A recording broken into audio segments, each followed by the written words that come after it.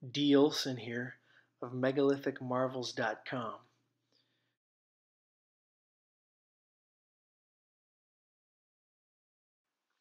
South of Cusco, Peru, in the Sacred Valley not far from the Ollantaytambo archaeological site, is another site that's shrouded in mystery. The journey starts by foot in a mountainous ravine along some railroad tracks.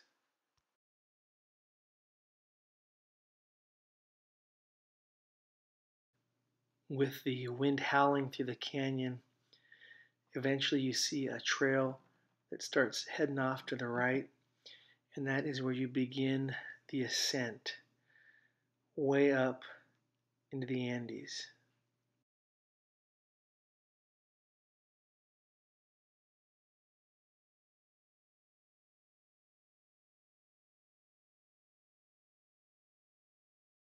As we climbed higher and higher, I began to notice the famous Inca stonework made of rough stone and clay mortar everywhere in ruins. And that led me to ask the question, what had the Inca discovered way up this mountain?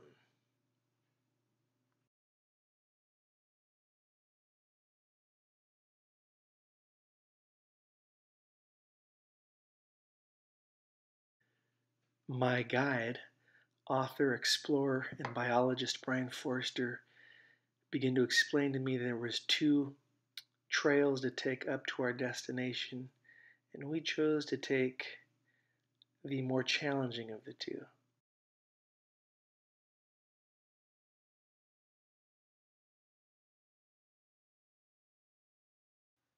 The higher you get, you are blown away by the breathtaking views of the mountainous ravine below you.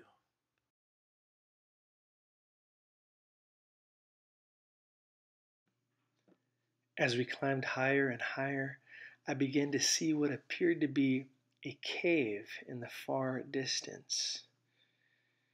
And as the cave grew closer and closer, I could see that it appeared to be in the shape of a triangle.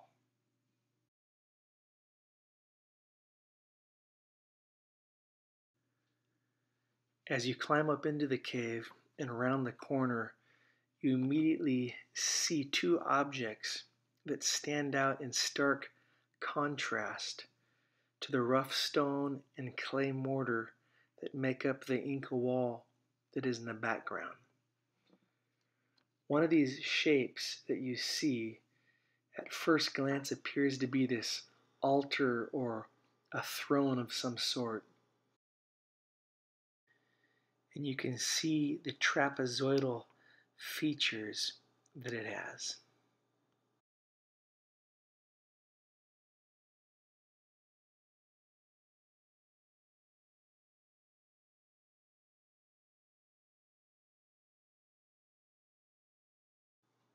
On the other side of the cave, cut into the very hard andesite stone, is what appears to really be a doorway that leads straight into the mountain and crafted with almost a laser-like precision. Clearly, the Inca could not have shaped this extremely hard andesite stone with their much softer bronze tools. This ancient site is known as Naupa, Huaca, and it means ancient temple. And the ancients say that this was actually a portal of some sort. Here you see the Inca construction, which is rough stone and clay mortar at best. There's the Inca wall in the background.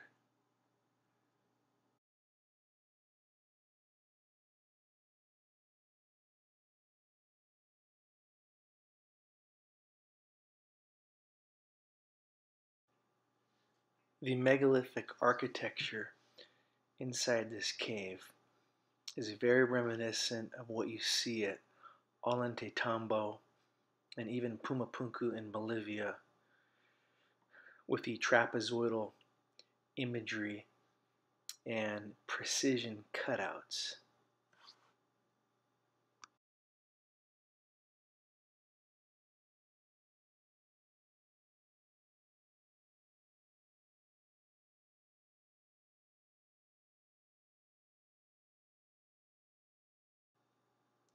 The top of this structure here was incidentally blown off somehow years upon years ago when the railroad was blasting down below in the ravine, which is very sad because as amazing as it is now, it would have been even more amazing to see this thing in its finished state, completed with the top piece.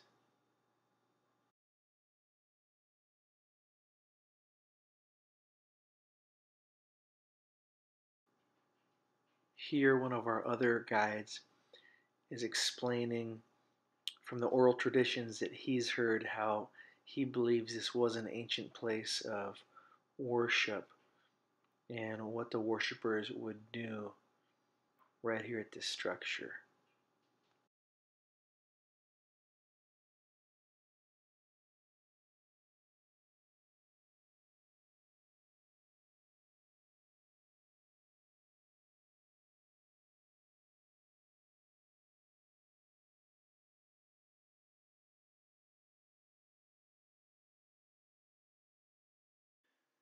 According to our guide Wilco here, the worshipper would bow down and place their head level to the eye hole that was seen previously.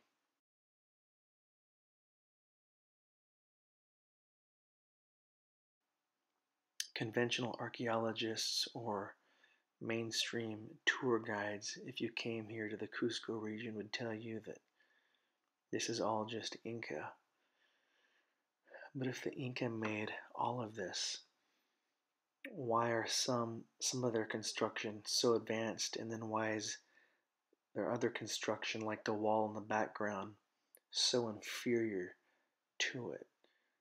Clearly the Inca found these superstructures thousands of years later and built upon them and all around them, as we've seen at every ancient site in Peru. So in closing, it appears to be evident that an ancient civilization that predated the Inca, who possessed a lost ancient high technology, created these megalithic earthworks seen in this cave, seen around Peru, and seen around the world. Although this was by far one of the smallest sites that I got to visit in Peru, to me it might be one of the most impressive based on its remote location and its striking imagery.